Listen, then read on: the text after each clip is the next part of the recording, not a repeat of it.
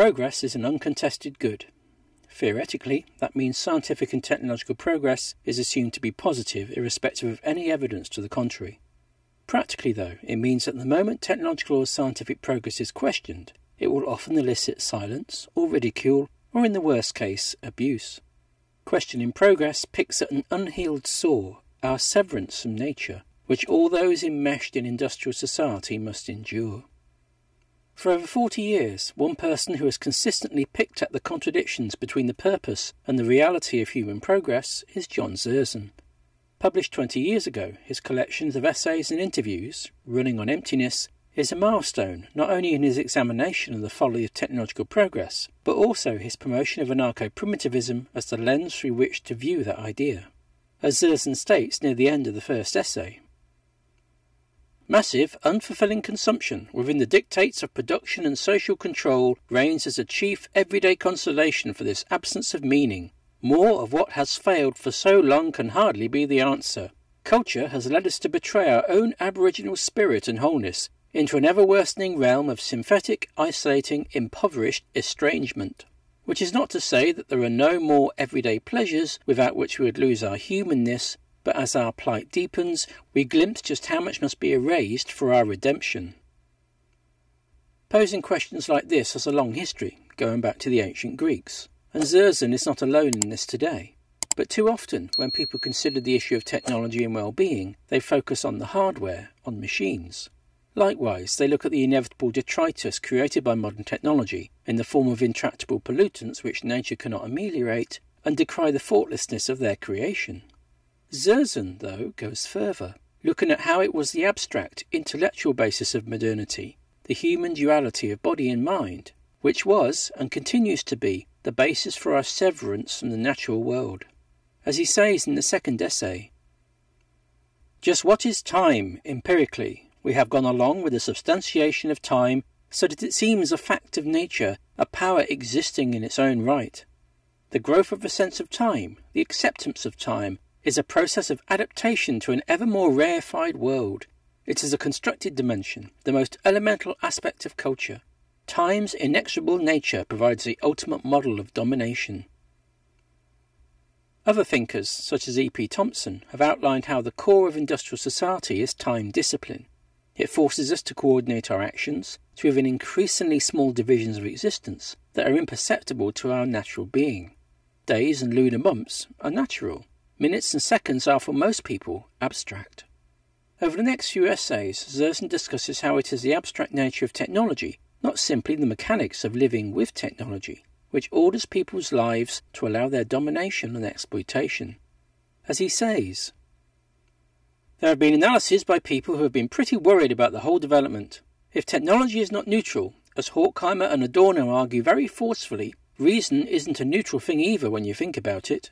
They raise a critique of what they call instrumental reason. Reason, under the sign of civilization and technology, is fundamentally biased towards distancing and control.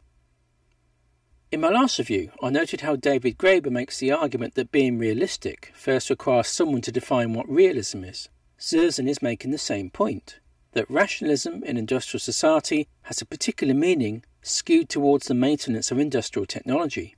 But more importantly, the systems of control and domination which flow from that are all framed by industrial rationalism, not natural human perceptions. Zerzan develops this idea in The Things We Do. Technology is the knack of so arranging the world that we need not experience it.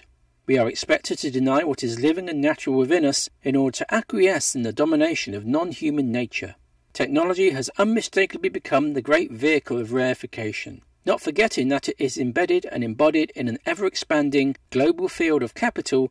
Reification subordinates us to our own objectified creations. Reification, the act of treating something abstract as if it were a real thing, is the core of how society is able to be dominated by a very few people, using the power of systems, be that a measure of time, an ideology, or the mechanized 24-hour noise of the mass media. Though I've tried to summarize the framework of its arguments, I've barely gotten halfway through this book. I'll deal with Zerzan's advocacy of anarco-primitivism at length in a future review, But for now, what's important to understand is that it's the displacement of our natural experience by technological systems to the point where it overrides our perceptions of the real world, which permits our domination by technology. Zerzan has an easily readable, discursive style, but the true substance of what he writes can't be easily gained directly from the text. If many people criticise John Zerzan's work, it is precisely because, as they are so buried in the abstract reasonings of technological society, they cannot understand what he says. Likewise, those who appreciate his work are often those who feel the greatest alienation from that industrial process. Zerzan is raising arguments which have plagued modernism for well over 2,000 years. What makes this a pressing matter today is that resolving this may be our only means of saving future generations from impending ecological catastrophe.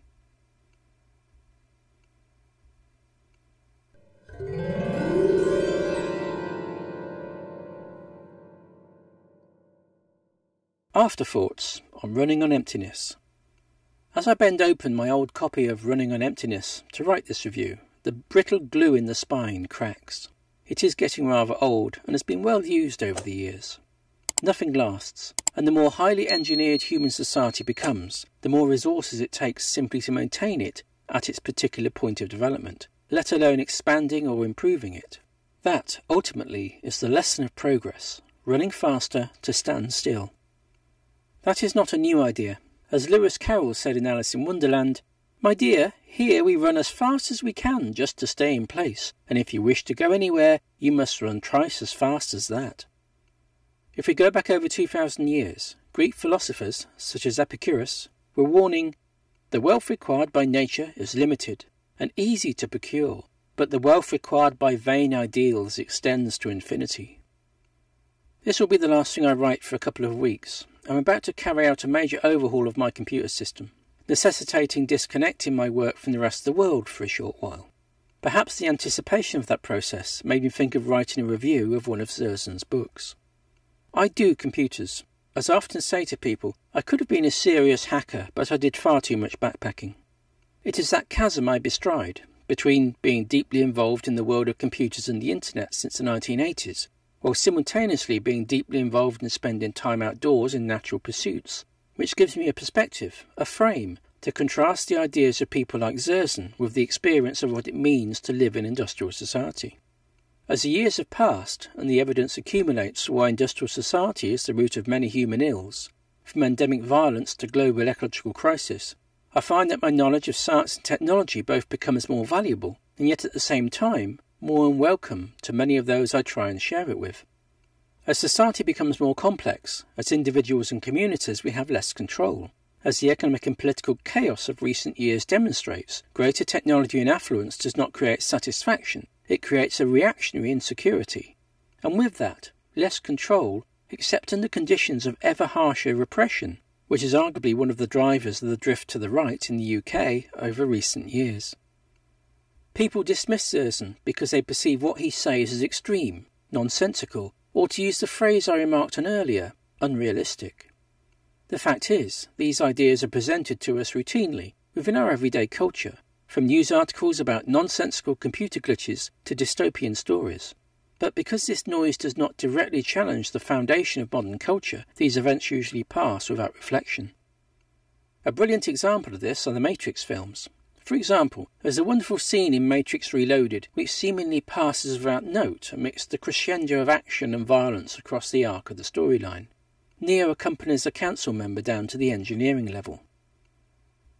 Almost no one comes down here unless of course there's a problem. That's how it is with people. Nobody cares how it works as long as it works. I like it down here. I like to be reminded that this city survives because of these machines. These machines are keeping us alive while other machines are coming to kill us. Interesting, isn't it? The power to give life and the power to end it. Of course, the power of science fiction is that it can poke ridicule at the everyday frustrations of technological life, therein creating a compelling narrative, because it speaks to our inner lived experience. Neo then remarks, "But we control these machines, they don't control us. If we wanted to, we could shut these machines down." To which the counsellor replies, "That's control. If we wanted, we could smash them to bits. Although if we did, we'd have to consider what would happen to our lights, our heat, our air." He then continues, "There is so much in this world that I do not understand. See that machine. It has something to do with recycling our water supply. I have absolutely no idea how it works, but I do understand the reason for it to work. I have absolutely no idea how you are able to do some of the things you do, but I believe there's a reason for that as well. I only hope we can understand that reason before it's too late." To parody Churchill, never in human history have so many understood so little about the things which influence so much in the course of their everyday lives. This is a cognitive dissonance which traps the residents of technological society. In one sense, most people are aware that modern existence is increasingly irrational and unsustainable, and yet at the same moment they know that without these processes everything they know to be certain would disappear. And in any case, even if they felt a need to enact change, their lack of understanding makes anything other than a catastrophic smash them to bits response impossible. If the modern environmental movement has failed, it is because it cannot offer a convincing alternative to that system, merely a different form of consumerism, which is arguably why people will not change. To enact change implies control, and as outlined throughout the Matrix films, control is often an illusion based on factors we cannot in reality control. The reality of the modern technological world is that very few people actually have enough knowledge or economic power to control and so change the world around them, and those that do, like tech billionaires, are not necessarily guarding our interests. My work as a computer activist peaked in the 1990s and then drifted away. I refused to accept certain elements of what the modern technological system, in particular mobile communications and social media, required me to do. For example, the debate over the creation of web browser cookies in the 1990s elicited a large campaign from digital freedom activists. It was generally ignored by a society and media who just didn't understand the reality of this issue. And yet today, those cookies are the basis for the panopticon of digital surveillance that pervades people's lives, creating its own fears and controlling outcomes. Zerzan is not a novel thinker. His skill has been to assimilate thousands of years of commentary on technology and society and express that succinctly within the framework of today's peak of human material existence. For example, take the statement quoted earlier. As our plight deepens, we glimpse how much must be erased for our redemption. 2,300 years ago, Diogenes of Sinope is reputed to have said, "Self-taught poverty is a help towards philosophy, for the things which philosophy attempts to teach by reasoning, poverty forces us to practice." Even in ancient Greece, the gap between the then height of urban existence and what was perceived as a natural state of being was already enough to perceptibly lower the living standards of those wanted to make such a transition. Now consider that reality today. People know that to create real change, to solve the climate crisis, ecological destruction, or economic inequality, the result would be to live in a society which is not like this. Given today's reactionary responses, from people driven seemingly mad by the pressures modern life puts upon them, it is no surprise they wish to cling on to what little they perceive they have.